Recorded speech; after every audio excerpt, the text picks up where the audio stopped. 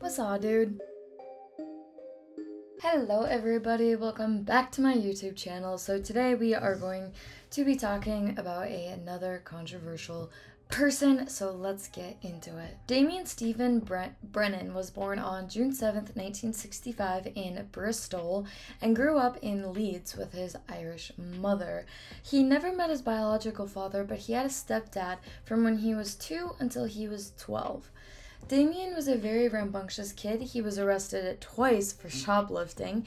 His mother cut up his bondage trousers and heated up one of his Sex Pistol vinyl albums and turned it into a fruit bowl, which I don't think she understood how ahead of her time she really was, because a lot of people have started doing that with their vinyl albums. They'll heat them up and then put them in a bowl to like form a nice little dish, and it makes, I mean, honestly, it really does make a really cute like coffee table type bowl, or like in this case a fruit bowl.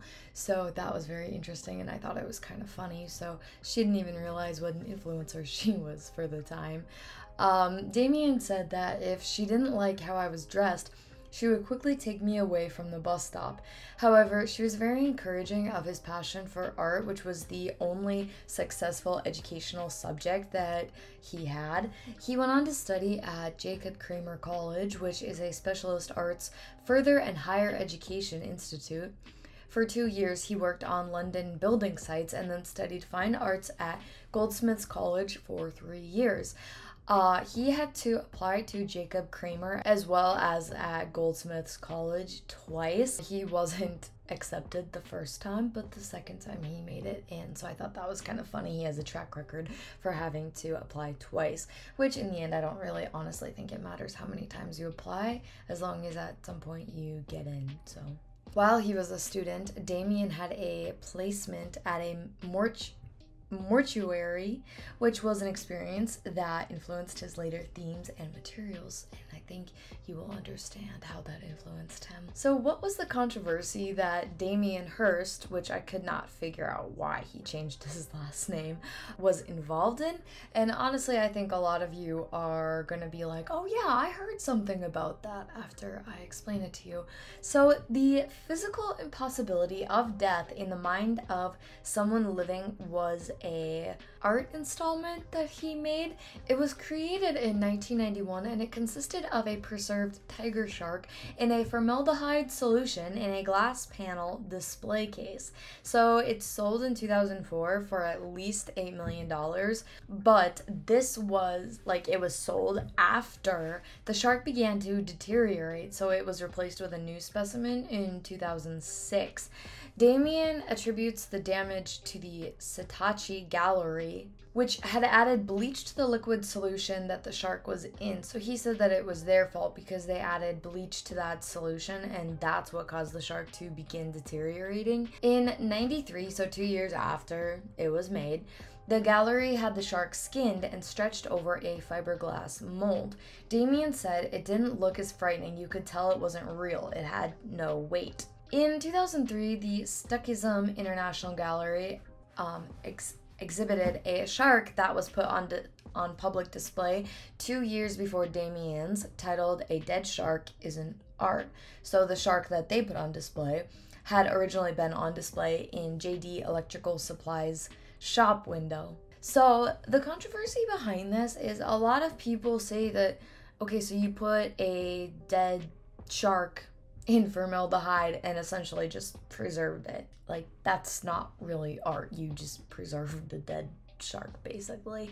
But Damien has done this with a lot of other animals. If you Google it, you will find that he preserved a decaying bull and cow, which that display was actually taken out of a gallery because they were afraid that it would induce vomiting amongst the people that came in to look at it. So that was interesting. But he has used a lot of dead specimens, like ranging anywhere from insects to, you know, cows and sharks, and he had a zebra, and I'm trying to think of what other ones he had as well. But there's been a lot of like dead animals in his art, which, you know, a lot of people are like, okay, ethically that's not really okay, but I mean, I would hope that these animals had already deceased before he did this. I hope it wasn't like he had an animal killed. But ethically, a lot of people are like, okay, this isn't art. You're just putting on display a dead animal, which to some degree, yeah, I agree.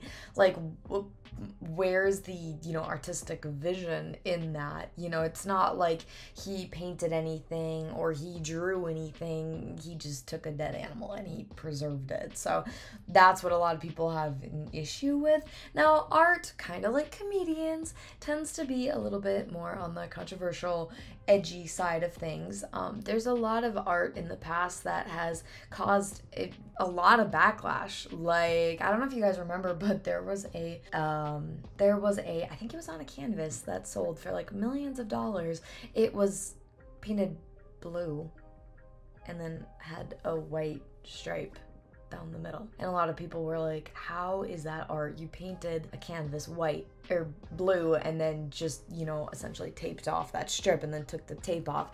Well, that blue was actually an extremely specific blue that is very hard. It's hard to get that exact blue. So that was what made it so valuable and so cool, was that that shade of blue was very difficult to come by. But a lot of people were like, well, I could have done that. But, you know, there is a lot of art that people say, well, I could have done that. But it's like, well, why didn't you? Like, you clearly didn't have the vision to do that. Like, I guess Damien could argue you didn't have the vision to preserve a tiger shark for people to see, like just sitting still like that.